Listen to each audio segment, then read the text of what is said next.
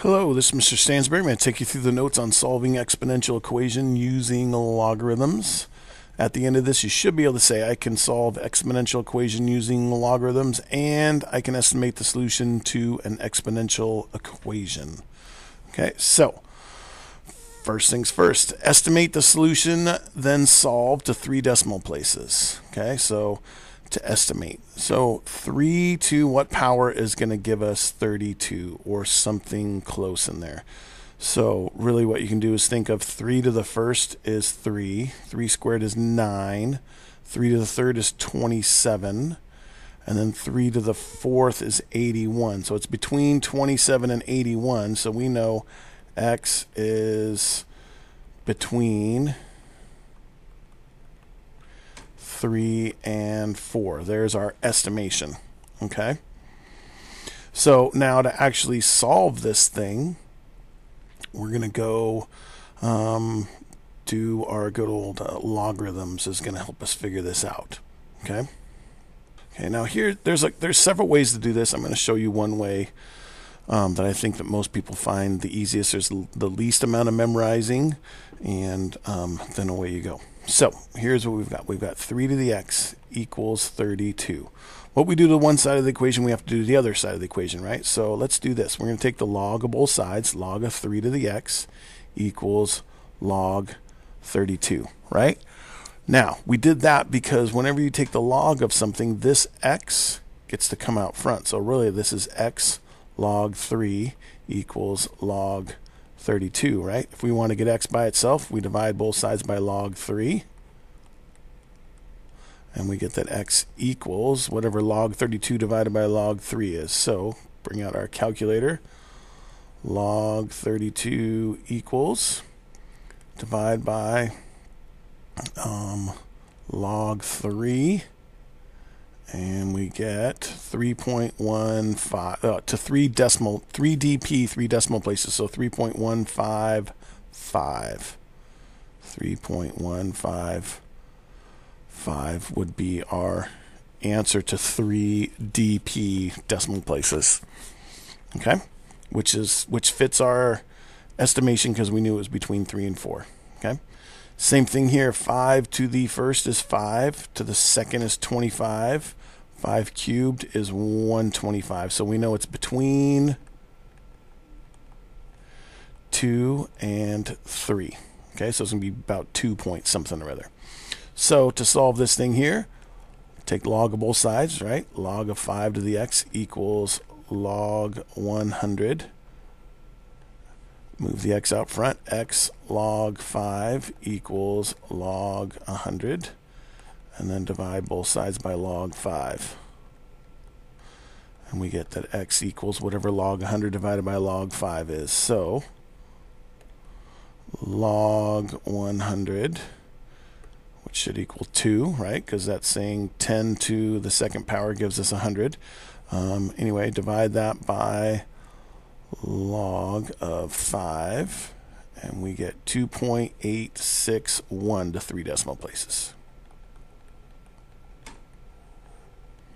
Okay, so that is our estimation and solving using logarithms.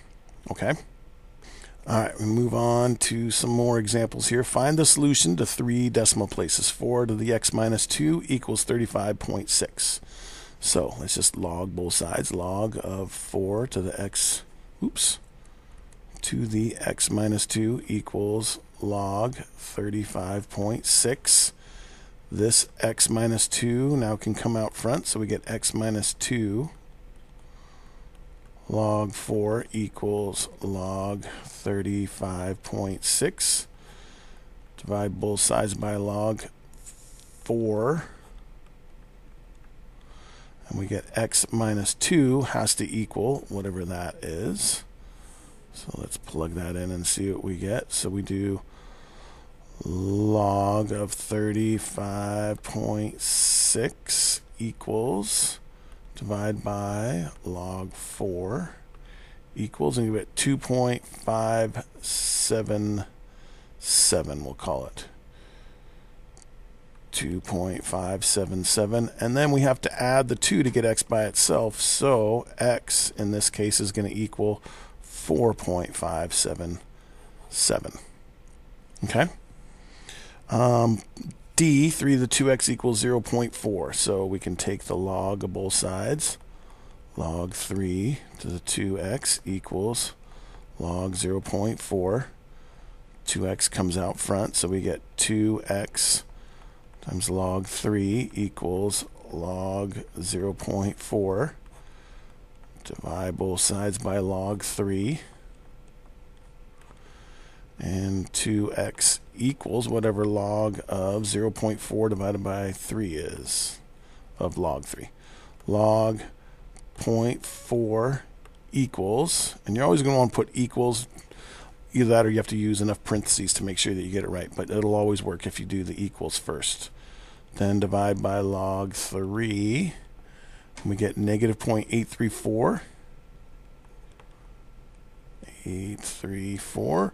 But then we got to divide both sides by 2 to get x by itself. So we simply take that and divide it by 2, and we get negative 0.417. Okay? Okay.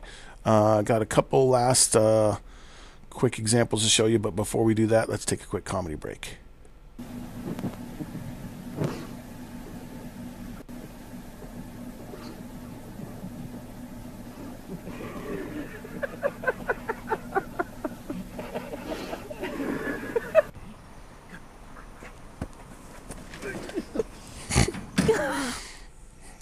All right. Here we go. This is back to an example we did earlier in this unit here. Penelope's been tracking a population of Emperor Tamarin near her home. Population is given by this formula here, where n is the number of years after the first population was recorded. How long until the population reaches 200? So, here's what we want to do. This 200 is going to go in for this population right here, right? So we simply write 200 equals 42 times 1.06 to the n, right? So there's our n. We know whenever we get an exponent, that's our variable, we're going to have to use logarithms. But before we do that, we want to get this here all by itself. So we got to get rid of this 42. The 42 right now is being multiplied by the 1.06 to the n. So to undo multiplication, we have to divide both sides by 42 first. Okay, so we get 200 divided by 42 gives us 4.762, we'll call it, equals 1.06 to the n power. So now we can take the log of both sides. Log of 1.06 to the n. I was a little confused there because look, 1.0, that almost looks like log right there. So anyway, this n comes out front, right? So we get n log 1.06 equals log 4.762, and divide both sides by log 1.06. Right? And that will tell us what n has to be. So we do log, we probably could have left that same number in there, but that's okay. 4.762 equals, divide by log 1.06, and we get 26.8, we'll call it. So 26.8, basically 26.8 years later, it should end up being about 200 for the population. Okay? All right, and the last one, also the fermented yak butter tea from earlier in this unit here, is left down on a table. It cools down by given this formula where T is temperature in degrees, M is time in minutes. How long until the soup is at 72 degrees? 72 degrees is the temperature, so that's going to go in for this T here. So we get 72 equals 100 times 0.72 to the M plus 70. So again, we got to get this thing all by itself. First thing we got to do, subtract 70 from both sides to get rid of that. And we get 2 equals 100 times 0.72 to the m. Now this 100 is being multiplied by that, so we got to divide both sides by 100 to get that 0.72 to the m by itself. 2 divided by 100 is 0.02, right? 0.02. So now we take a log of both sides. Log 0.02 equals log 0.72 to the m. We know that m now can come out front. M log 0.72 equals log 0.02. We're going to get the m by itself, so we divide both sides by log 0.72. And the number of minutes that would take would be log 0.02 equals, divide by log 0.72, 11.9 minutes. Okay, so it's going to take about 12 minutes or so for that thing to cool down to 72. How long until the soup is at 65 degrees? So if we set that up, 65 equals 100, 0.72 to the m plus 70. First thing we're going to do is subtract 70 from both sides. 65 minus 70 is negative 5 equals 100 times 0.72 to the m. Divide both sides by 100, and we get negative 0.05 equals 0.72 to the m, right? So we take the log of both sides.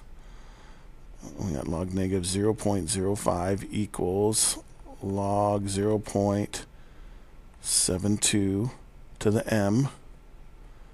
M comes out front. Log 0.72, log, negative 0.05. Divide both sides by log 0.72, log 0.72, and we get that m equals, and then here's the interesting or maybe not so interesting part, log negative 0.05 gives us an error, right? Because you cannot take 10 to some power to get a negative number. So you cannot take the log of a negative. So this has got, it can't happen. And here's another reason why. Because look, if this thing, you're trying to get it down to 65, this number here will always be positive, and you're adding a positive number to 70. So this will never get below 70 degrees, which is probably what the room temperature is. So how long until the soup is at 65? Never. Not until you put it in the fridge. So, okay. All right, that's all we have for solving exponential equation using logarithms. If you have any further questions, please feel free to ask. Thanks.